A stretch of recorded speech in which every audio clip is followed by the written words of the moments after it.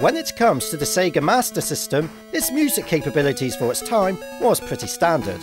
And while it's not the best sounding machine out there, there's no denying it had its own charm and some pretty fantastic melodies. But in Japan, people had the opportunity to upgrade from the regular PSG tune to the new FM sounding technology, by either using the official FM unit add-on for the Sega Mark III or with the built-in chip already found in the MK2000 models of the console. It's a shame that this high-tech facility was restricted to that region only, and for the rest of us, we were stuck with that classic chiptune music. And even then, back in the day, we somehow managed to grab a Japanese console, our cartridges would physically not fit in them, plus the pin layout was different. But in this day and age, we now have the power to modify our consoles to include FM music, thanks to Tim Worthington's FM board.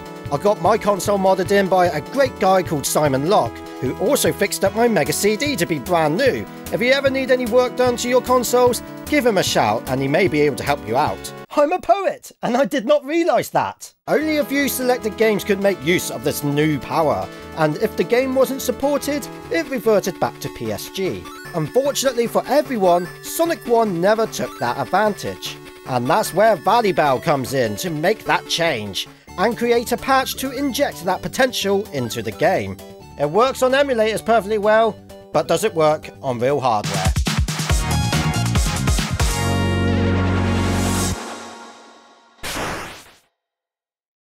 I tried out a few FM capable games on my machine to check the mod was in good health. Everything that I threw at it was operational as expected. Thunderblade, Phantasy Star, Outrun 3D and more. But of course we're here for Sonic. And if you have a modded Master System and this game, it won't actually work. You still have to have the patched ROM, so you will need an EverDrive of some sort. So I will be using the Master EverDrive X7 for this test, with my American Master System model 3010 equipped with Tim Worthington's FM board. Now don't go expecting Mega Drive level of quality. The Sega Master System still has its limitations to comply with, but logically this should work. Okay, so we're going to Sonic Hacks and load up the Sonic 1 FM because I've been having the regular Sonic 1 running in the background up until now. And there we go. Yes, the game has taken the new instruments into account, so far so good. Now, Green Hill Zone sounds better to my ears already, and I'm quite glad that the sound effects are still using the PSG chip, so that's great. Let's see if speed shoots work. Oh, right, okay. Yes, the music does speed up. Brilliant. Wow, this sounds terrific. Even in fast motion. Now, I've discovered something that looks to be like an Easter egg. If you die on Green Hill Act 2, like that, because I'm an evil guy, when the level restarts,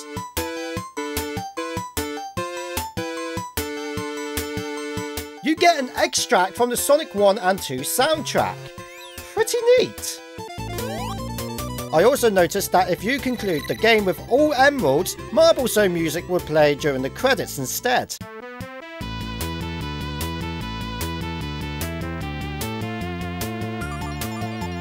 Apart from those two small differences, everything else plays as intended.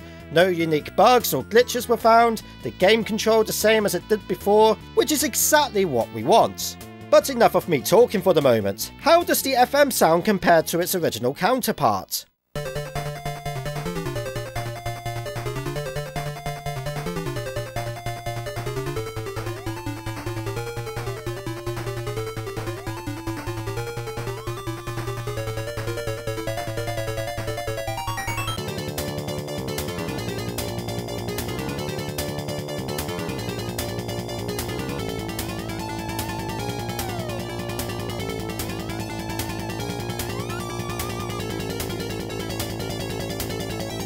It's all subjective at the end of the day, but if you ever want to know how Sonic 1 for the Master System sounds like with an FM chip, then look no further.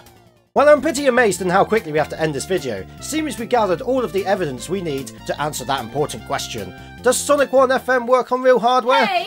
What do you think you're doing? Hi, love. I'm just making sure that this works on real hardware. But that isn't real hardware. Well, yeah, of course it is. I mean, it's my modded Master System. You've modded it. Well, yeah, that was the only way to get then FM on. This isn't a concrete test. Start again and do it right.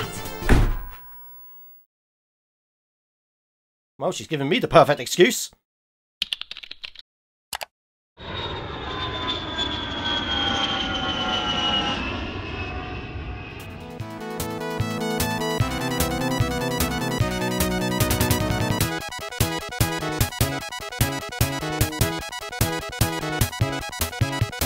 This is the Sega Mark III, the very first rendition of the Master System, only to be sold in Japan. This model is slightly behind the rest of the editions, with RGB not being amplified and the design being a bit more basic compared to the others. It also was not able to produce FM quality music, until you attach the official FM unit. I cannot believe I managed to obtain one of these, although we do have one issue. Yeah, the cartridges aren't going to fit. Luckily in today's times, there is now an adapter that can be bought with the use of this console, changing the pin layout so any European or North American games can adapt to this region's specifics. I will of course leave a link in the description if you're interested in buying one of these handy things. Just as we previously did, I thought it would be best if we try out some genuine games, before we initiate with Sonic. Now apologies for the picture quality as the FM unit is composite only. But the important thing is, it appears to be fulfilling its task. But okay, how does Sonic sound on the Mark III? Ah, it appears we have FM music just as intended. I can't see a reason why it would fail. What? Hang on a minute. Oh dear. Oh, I see. Oh, this presents a problem. There are no sound effects. It appears that the sound effects are completely missing. It turns out that the peripheral struggles to mix FM and PSG noises together, meaning you can only have the one. Other games like Outrun changes the sound effects to use the FM chip, and hence why they sound different. Whereas Sonic 1 uses the mixing method and keeps the sound effects reserved for the PSG chip. But seeming as the add-on cannot comply with that, you simply get nothing. I got up to Jungle Zone and gave up there because apart from the obvious, the rest of the features behaved correctly, and the composite signal was giving me a headache. So the game itself completely functions, as well as the FM tunes, but with the sound effects being completely absent, does Sonic 1 FM work on real hardware? Wait, what do you call this? This is the Sega Mark III with the FM add-on. Yes, add-on. You have to include devices to make it work. Well, yeah, because without it... It won't work exactly for the last time. Go and do it properly, got it? Don't get married. What did you say? The ultimate beast. The Sega Master System MK2000. RGB amplified. 3D glasses adapter pre-built. And of course, the FM technology already inside. Happy now with this device? Of course, you finally satisfied me. Thank goodness for... Wait, what? Using my special adapter, I was able to test some compatible games, and as expected, it works. However, I do seem to be getting some static, which I'm sorry for, but I believe it's the specific console I've purchased. It could be the aging components or the cable quality, who knows. But my policy for today is, if it's working, then that's good enough for me. Okay, the moment of truth. Will this work the same way as it did on my modded Master System, or will it act in the same way with the Sega Mark III? Or will it work at all? Let's find out. Okay, for the crucial moment. We're off to a good start. Green Hill music is here, and so are the sound effects. Terrific! This is exactly what I wanted to see. It looks like the FM module got upgraded during its time, and is now fully capable of mixing between chips. All of the Easter eggs are still within the feature list, and I managed to get to the end of the game with 0 issues. As much as I'm in awe with this lovely Japanese console, there's not a lot more to differentiate between this one and my modified Master System.